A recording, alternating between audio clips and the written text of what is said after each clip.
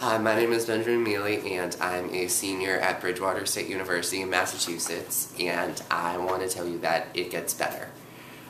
I was in your shoes in the past. I was the kid in the corner. I was the kid that was alone on the playground. I truly didn't consider myself to be anybody's friend until I got into high school. My journey was tough. I was jumping from school to school. I didn't go to a single school that was the same from the time I was in the 4th grade until the time I was in the 11th grade. It got to the point where I had to be put in a hospital because I almost took my life. And that's when things started to really change, because I embraced something that many people don't really embrace at such a young age, and that is my faith. I consider myself a Catholic. I taught CCD, I taught confirmation classes. I really have a great relationship with God.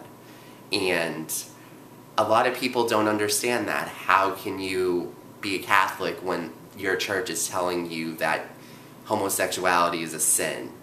And the church isn't God. My God is my God, and I have that personal relationship with Him, and He's the one that created me in the way that I am, and I'm going to live my life in the way that He created me to do, and part of that is being a proud gay individual. So that's why I got through some of the toughest times in my life, because I had support from my family, but I also had support from my God, that I was able to have any conversation that I could. The other thing that really got me through the tough times is going to college. Before then, I didn't have much support. I went to a small Catholic high school, and it was very closed-minded, and I didn't get support from my peers. I didn't get support from my administration or from my teachers.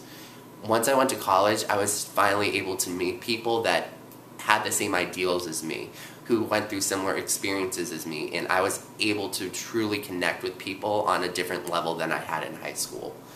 And now that I'm in college, I found what I want to do in life. I want to be a mentor towards college students who may not have a path, who want to grow as an individual, especially as a leader, and who want to make a difference in the world. And I just want to say that I know what the lows are, and now I'm at the highs, and it will get better no matter how long it takes. You will be happy.